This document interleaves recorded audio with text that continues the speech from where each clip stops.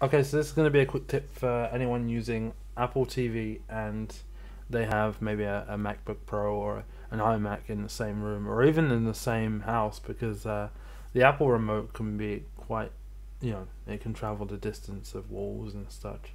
But have you just gone out and bought an Apple TV and realized when you're navigating through the Apple TV itself with the Apple TV remote, it kind of actually disturbs the Mac as well?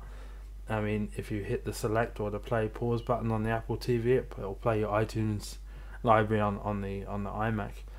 And if you push the up and down, it'll actually control the volume on the iMac, but it won't do anything on the Apple TV. So the problem is, because the Apple TV remote is actually paired to work with both the computer and the Apple TV, it's going to do both.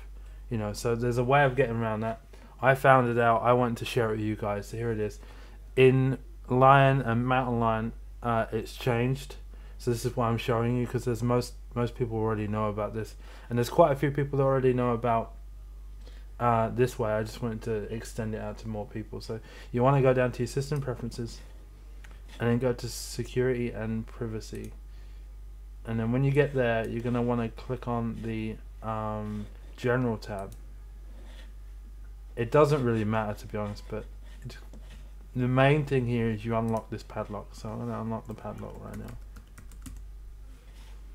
Unlock the padlock and then click on your advanced settings down here. When you do that, it'll give you a bunch of new tick boxes that you can mess about with, and this might help you with other things too. You've got log out after 60 minutes of inactivity, require an administrator password to access lock preferences. Automatically updates safe download list, sorry about that. And this is the one that we want. Now I've already ticked it because I need it ticked, I need it disabled.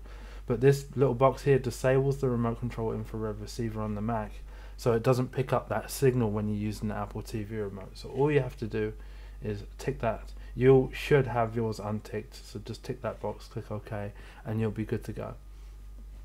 You can also pair your any remote that you want to use. It doesn't have to be the Apple remote, but you can pair them here as well. So just a quick tip, hope this helped, and I will see you in the next one.